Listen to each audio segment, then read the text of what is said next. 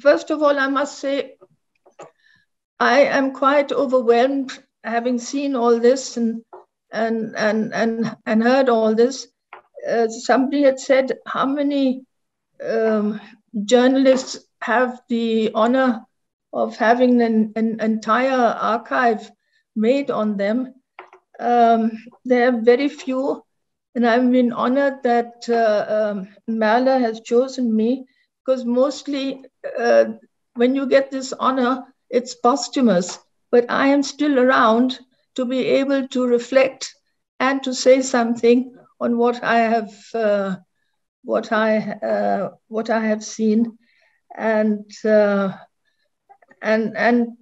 try and fill in something.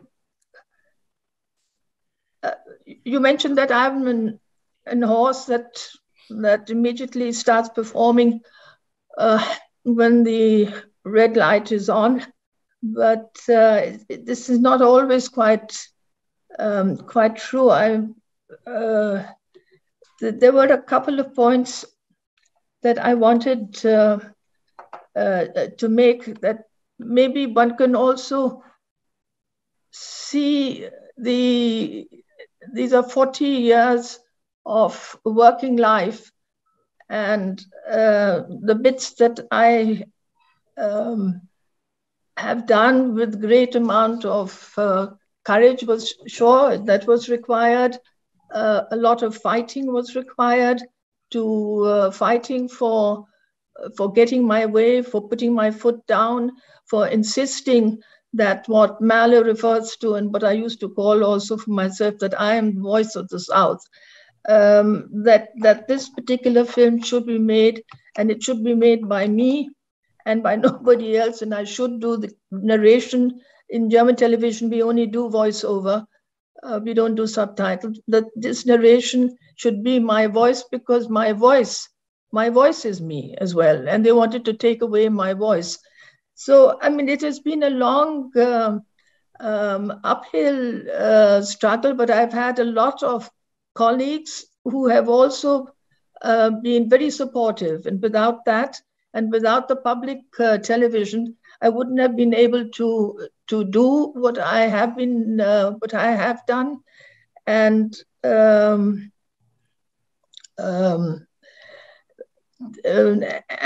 like all public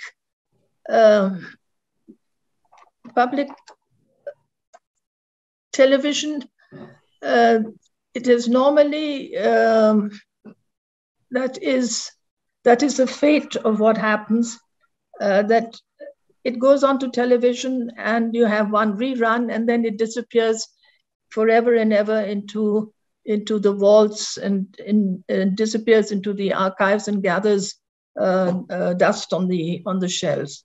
And this has also always been my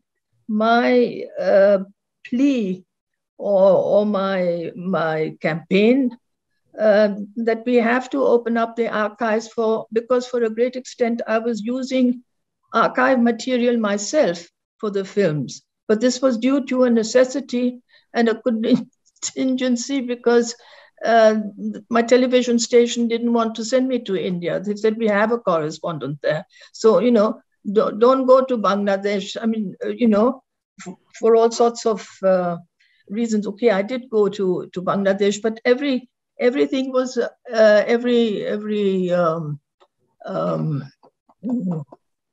film was a struggle. Now, I'm not saying this is unique for me. Anybody in this business knows it's highly competitive, but it is also unique in the sense that at the time that I was really working, which was in the 60s and the 70s, I was really the one person from India. There were two others, but they were working in a different media. It was really something very rare, and in my station, I was the only one. So the chance to bring in the subjects that are were at that stage and still are very much part of me, like dealing with the colonialization, with cultural imperialism, with against Eurocentrism, that I could do these films and by the sheer presence of myself, bring in the shift of focus, so that you could open up the way of seeing a thing. You could open up and contextualize it. It was hugely difficult, Volker. It was hugely difficult to do it because the issues in India are so complex. And if you want to get that, just alone, the Ayodhya story is so complex that, and this also now in a foreign language. I'm not a native German speaker, but for a German audience to put it encapsulated also into this time and the format, it has been, let's say it wasn't without effort, but I mean, that's why we're in the game. I'm loved my job. And when it was over, there have been, as in all, I thought that it would be like the rest of the television journalists or filmmakers working for television, that this is sic transit gloria mundi. That's the way of the world. It just goes by. And there suddenly came Merle, and there was this superb archive, The Fifth Wall, which is not only me, but it goes beyond me. So I become a prototype, and of that I'm very proud, for something that I hope will follow, can be followed up, and would become like in Germany. There's a place where writers, their manuscripts and all their works go to. It's a place called Marbach. There's one sort of big archive there. And I hope that in this digital space, the Fifth Wall becomes a prototype for so many other important television works that one can do. And I think at this stage, I'm just quite exhausted, but I once more wanted to really express my deep gratitude to Merle for having had the patience for 4 years and for having developed this archive that has, in a way, immortalized me. Wow. So it was my pleasure, Navina.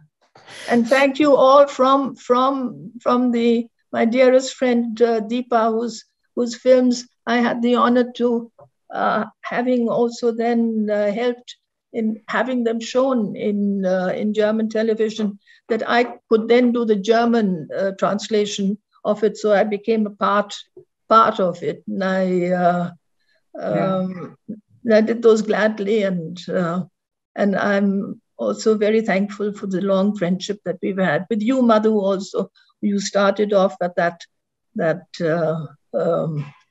when I was working on the Kasauli art camp. On this feminist theater workshop. Only film where I could have a performer's role is that film. Yeah. So I was immortalized in that film. Yeah. Yeah. Well, there is so much to say, but so much has been said already that I took a stand. Let's say I took a stand, and I think it paid off in the end. I mean, the costs were high for me on various levels, but then everybody's life has that kind of thing. The breaks are there. And I'm so glad. And just one more thing I'll tell you. Merle has been chasing me and pestering me for many, many years that she wanted to do a film portrait on me. And I've always resisted that. And I'm glad I did, because a film portrait would never have had the enormous potentials and the scope of and the scope of the fifth wall. So I'm glad I resisted. And so she had to think up something new, and then she did, and that she can. She's also glad that you resisted so that she could come up with yet another way of doing documentary culture other than writing novels.